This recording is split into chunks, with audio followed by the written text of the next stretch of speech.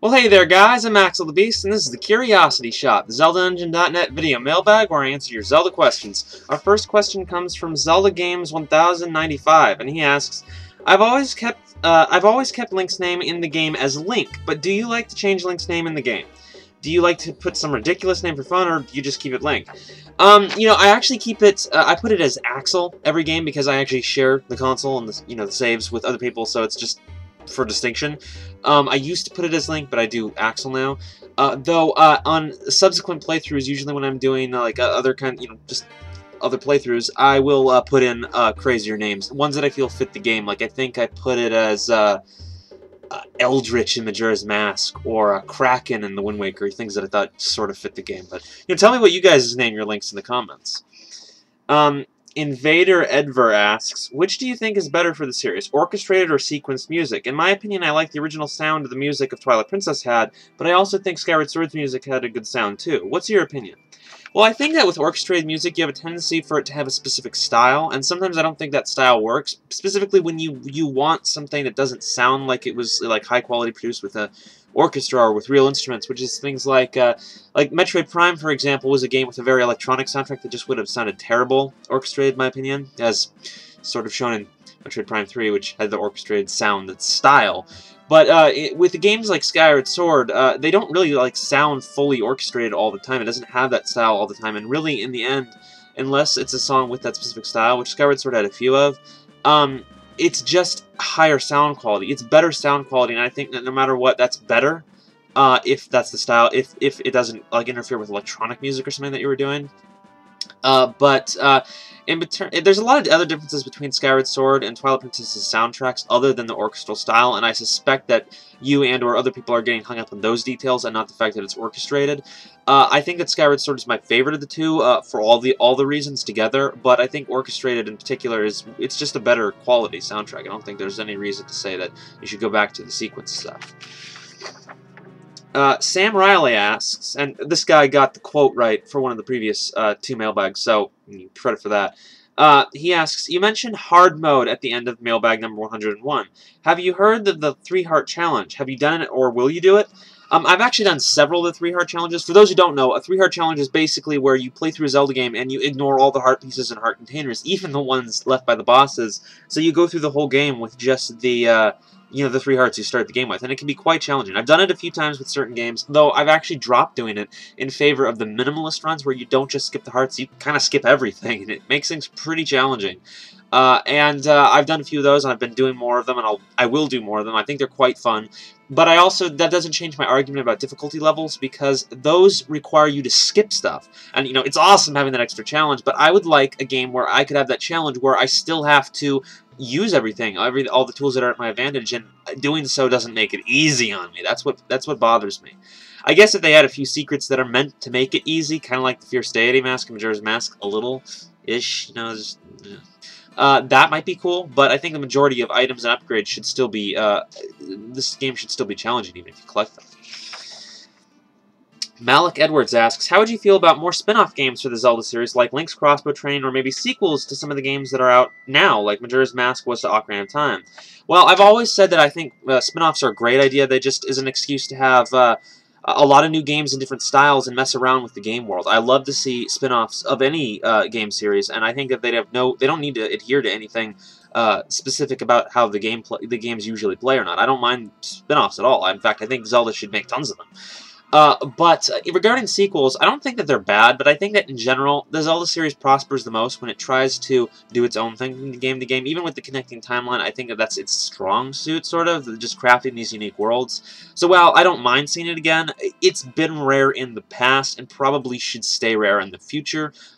See it again sometime, sure, but I think the Zelda series kind of should do their own thing for the most part. Zelda games. Not the series. There aren't multiple Zelda series. There's one Zelda series, but there are multiple Zelda games, and those should do the same, different things most of the time. Yeah. Buberto asks, it has been my opinion that they should not have created a Zelda timeline. I've always pictured the Zelda games as being the same story, just being told in a different manner in each game. Do you think it would have been better if they had said that instead?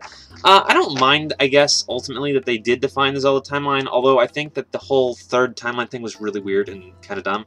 But I actually do agree with you on some level that I always considered it like that. I always considered Zelda, not that it was the same story told multiple times, but that it was more like the Final Fantasy series, where they had this loose concept of what the world is supposed to be like, but they kind of craft their own world from game to game. And yes, there are some timeline connections, but sometimes they're just games that feel like they're in totally different worlds, and that was okay.